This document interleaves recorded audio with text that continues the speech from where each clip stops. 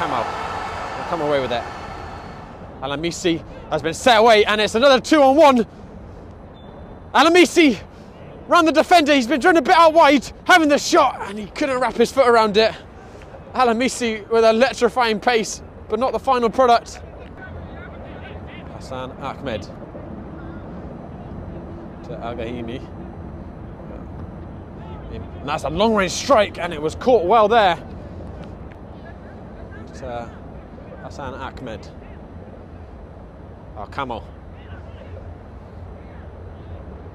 And it's a long-range shot by Alasimi, drawing another save from the goalkeeper.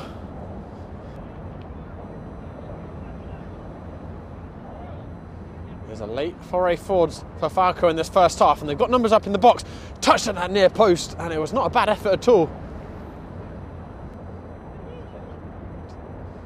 Right out. Tafoud Ahmed, who's beaten one defender, having the shot, and it is a fizzing strike. And that was the best effort of the night so far.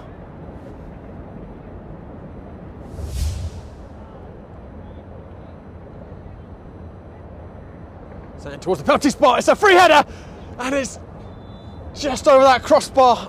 I think it might have tapped the top of the bar. Hassan Ahmed. Ahmed. Good ball across. And he's clean through. He's been pulled down. And the referee has pointed to the spot. It was a fantastic ball by Hamad, finding Aldana, who brought it down really well. Takes a deep breath, steps up, and puts Yemen in the lead. Tucked into the bottom corner.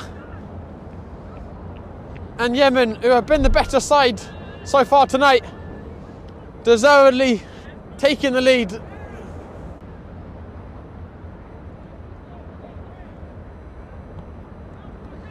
Bring in another front post, free header, and El Camel has doubled the lead for Yemen in the space of a couple of minutes. They've put themselves into pole position for a spot in the last 16 of the Strumpf Cup. Musa bring away, and here's a chance for Yemen now to seal the deal. Aladana taking into his left foot, and it's just gone past that far post. Took the deflection. It'll be a corner kick